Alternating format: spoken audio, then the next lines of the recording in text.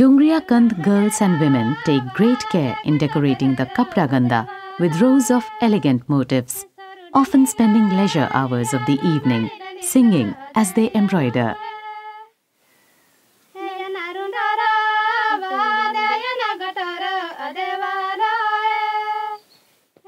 The shawl, once complete, may be used by the woman herself or may be given to brothers, fathers and boyfriends.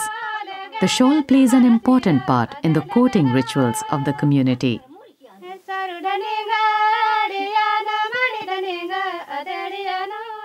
Like many tribes of central and eastern India, the Dongaria Kondha follow a system of setting up youth dormitories.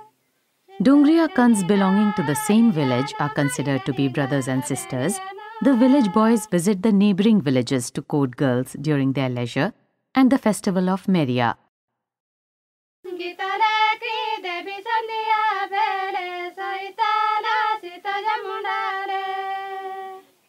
Introductions are first sought via the girl's brother, to be followed up by visits to the girls' dormitory, located at the fringes of every village.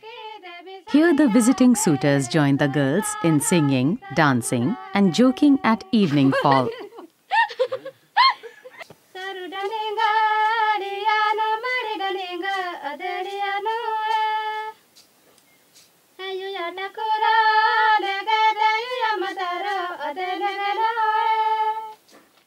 As the couple gets to know each other better, gifts are often exchanged.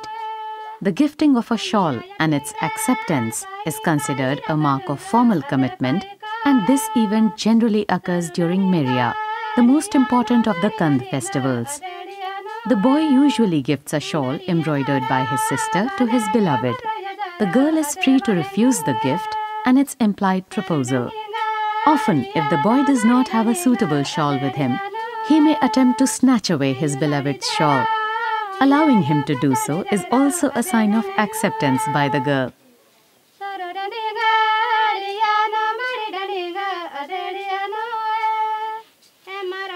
More recently, the Dongaria Kondha have taken to embroidering purses and other such small items to be sold locally to tourists. They occasionally prepare shawls for sale, but are often reluctant to part with the finer specimens of their needlecraft.